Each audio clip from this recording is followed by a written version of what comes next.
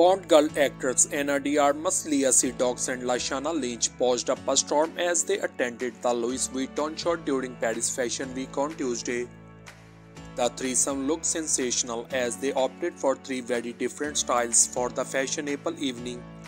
Anna, who played Paloma in the latest film in the franchise No Time to Die, flashed her toned ABS in a simple white strapless top, which she paired with the long floaty navy skirt. The actress cut a chic appearance as she paired the ensemble with the black and white check jacket and black leather handbag.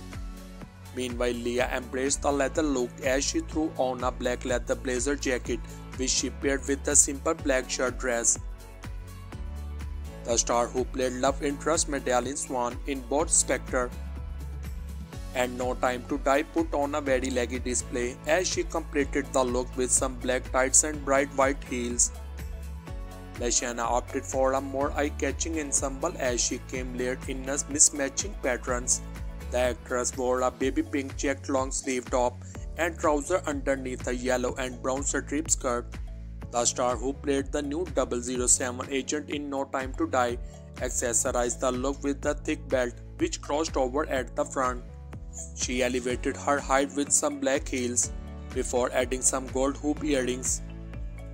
The threesome joined a host of stars for the evening as Sophie Turner, Emma Stone and Millie Bobby Brown were also in attendance.